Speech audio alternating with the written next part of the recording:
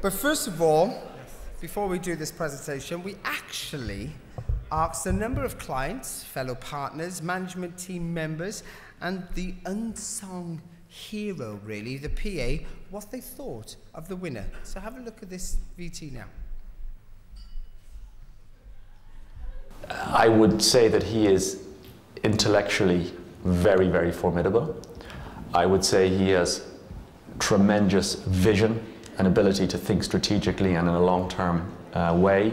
He had always been interested in law firms as a business, which in those days, which is 12 years ago, maybe wasn't quite as pronounced as it is now. He's one of these people who may well be kind of a general who produces strategy, but one thing you can be sure about is when you're in the trench and you're going out over the top, he'll be beside you. He's very well known here and he's hugely respected. Continued to manage the firm and become very active in dealing with the financial crisis on behalf of the government. There is no doubt as to who I would use in a transaction, or if I was looking for pragmatic, commercial, result-orientated and solution-orientated advice. They know he's coming to a meeting, for example, perhaps everyone sits up a little bit straighter to sort of see what's going to happen. Everybody wants a bit of his time and he doesn't have enough time. He needs a twin. Very, very persuasive. Persuasive to the extent you could describe him as stubborn, but stubborn in a good way, not in a bad way. He had the ability to persuade the entire equity partnership to take a different route from the route that they had originally wanted to take, and he just worked tirelessly at it, and it was amazing to see how over the week various different people's viewpoints changed to match his. He can manage to persuade you that black is white, and at the end of it you actually thought that it was white in the first place. Damn him. He is very financially numerate, which is a trait that cannot always be associated with lawyers.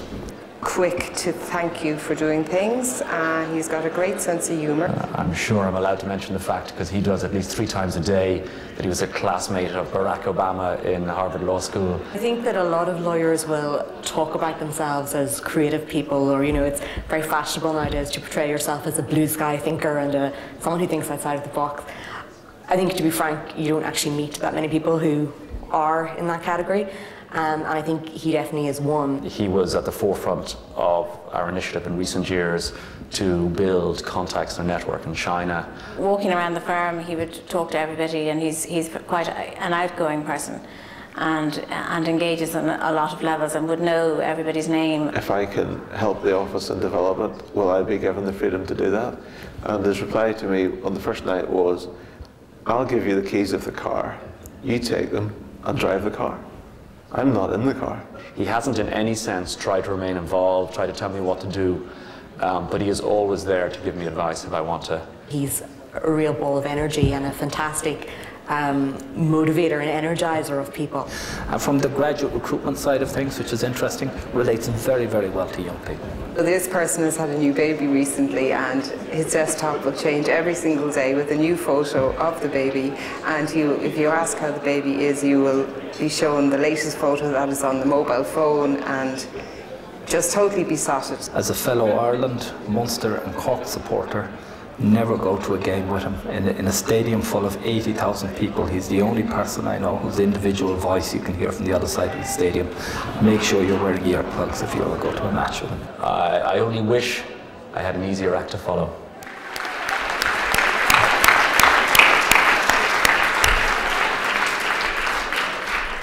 Brian, it's over to you for the winner. Okay.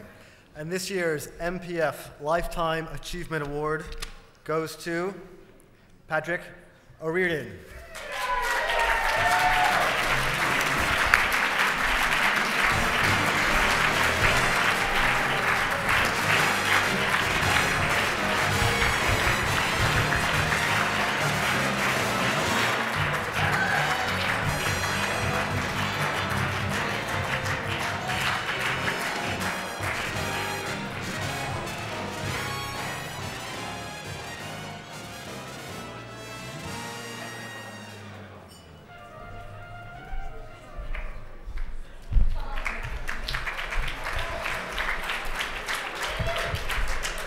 I think there's been very few times in my life that I've been genuinely speechless. I literally had no idea that this was happening tonight. I feel like I've stepped back into an episode of This Is Your Life, whereby a lot of friends and colleagues have clearly misled me for the last number of weeks. I thought that I was here for an award in relation to IT tonight, and clearly that isn't the case. I think the very fact that my management team, my wife who turned up just 2 seconds ago, and my firm in general can get me here with the wool pulled over my eyes. It shows you very clearly who's been in charge for the last number of years. And it certainly hasn't been me. I'm deeply honoured to accept this award, and as I say, frankly stunned. I'd like to thank my firm. Arthur Cox is just a wonderful place to be, and you're only as good as the people around you, as Colin said earlier on, and there's absolutely no doubt about that. I'd like to thank all of my management team. I'd like to thank Brian O'Gorman, who has succeeded me in the last number of months and is doing an absolutely fantastic job in leading the firm forward. And I would like to thank my wife Leila for her unending support over the years and understanding at times that she had no right to be understanding. Thank you all very, very much. The outstanding, my lifetime achievement, actually, I will often think of being this, but it actually is my 14-month-old girl, and I wish she was here tonight as well. Thank you very much. Thank you.